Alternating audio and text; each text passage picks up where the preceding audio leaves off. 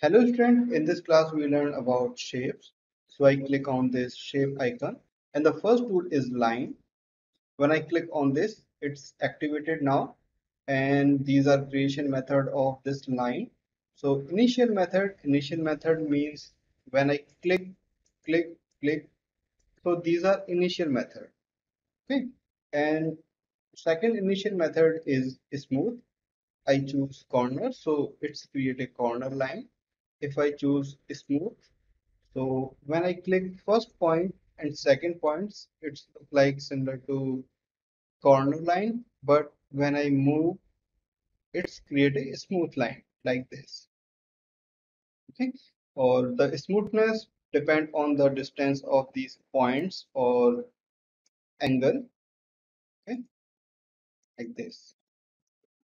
So these are initial method. No need to click and drag. First, I delete these lines.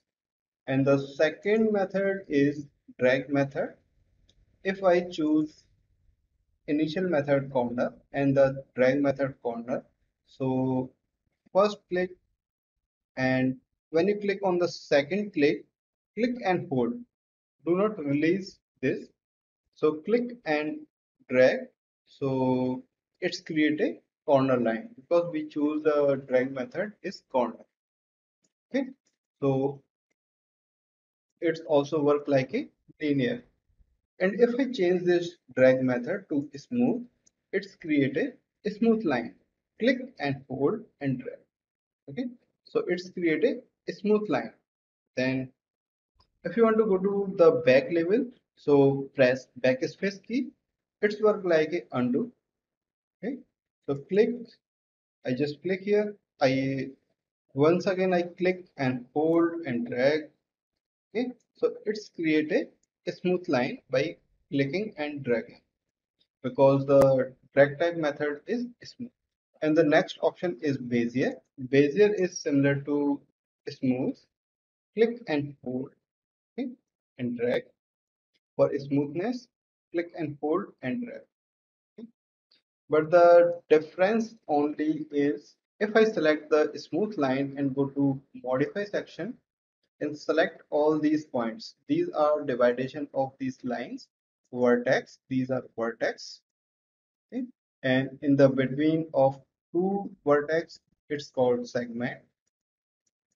It's segment. And the third option is spline. If you click anywhere on this spline, all the spline is selected. Okay. So I choose vertex. If I select this vertex, so there is no controller for control this smoothness. For exit this modification, click on this icon. So you can select other object. And this line we create by using Bezier method. So if I choose the vertex, you can click on the arrow and expand this. You can select from here or also here. If I select this vertex, so these are handles.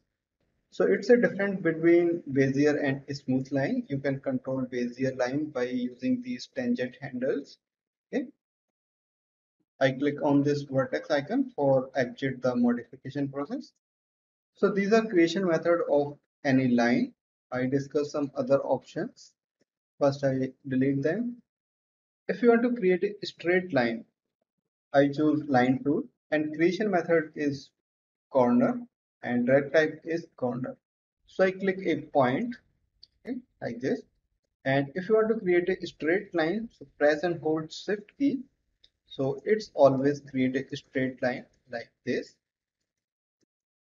Okay.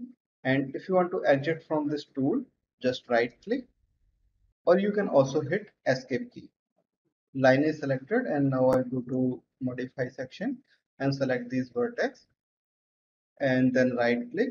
There are so many other options to modify these lines, but we discuss these tools in the next classes. Second shape tool is circle. Click and drag, define a radius.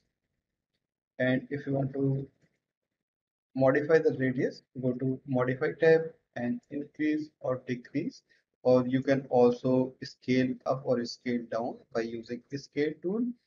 If you are working with dimensions, always change the radius by using modify tab. Next shape tool is arch.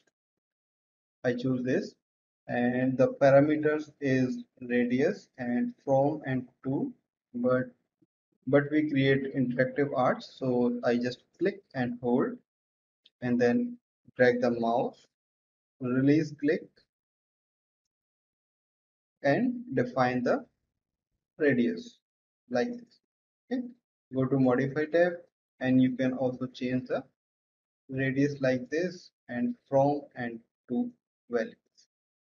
So 3ds Max has only one type radius.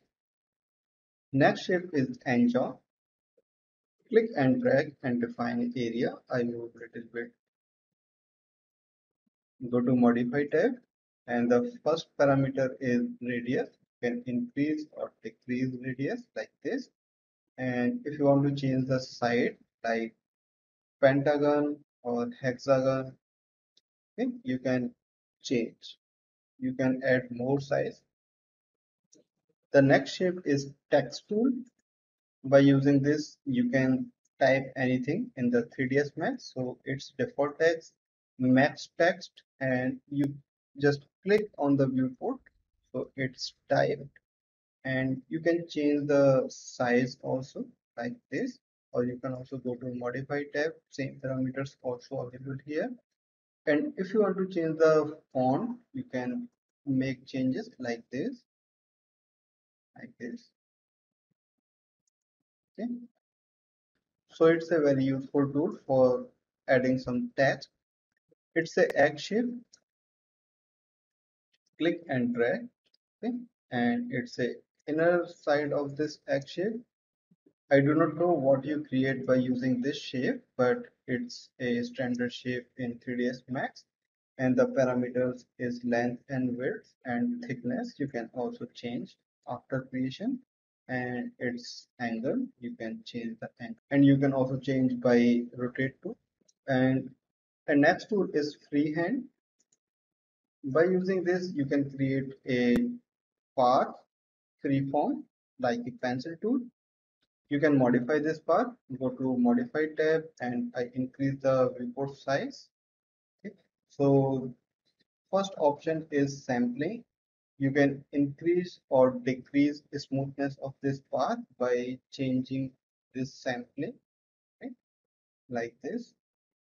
More sample means very basic path, and low sampling means the more accurate path.